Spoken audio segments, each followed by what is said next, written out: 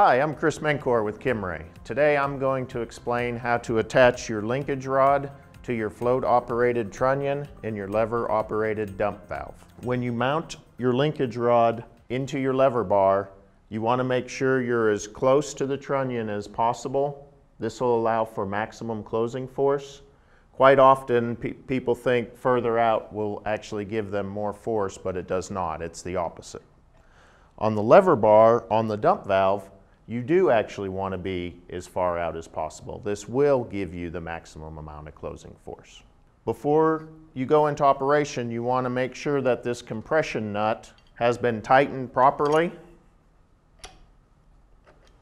You just want to snug it. You do not want to over tighten it, or else it'll create a restriction on the movement and it could cause you to need more force from your float to operate the system.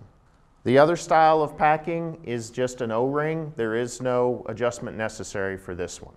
When you install your lever-operated dump valve, you want to make sure that both levers are lined up and not offset from each other.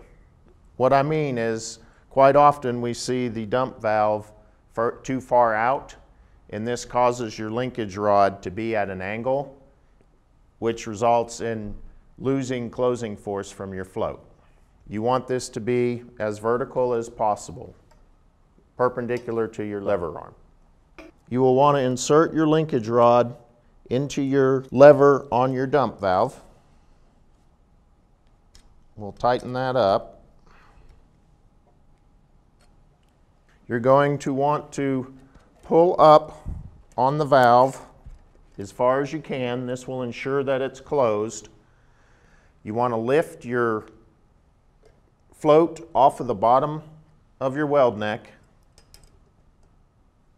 and you're going to tighten it down. When you let it go, you want to make sure that you don't hear it hit the bottom of the weld neck. This will ensure you have maximum closing force to your valve. If you do hear it hit the weld neck, you run the risk of the valve not having enough force to close. It could possibly cause it to leak by and do premature damage to the valve seating area. On a final note, it is very important to always size your valve based on your operating pressures and your flowing conditions. You can then determine what size float and float arm length is required to operate it correctly. We can assist you with this at any of our authorized distributors or by visiting kimray.com. Thank you.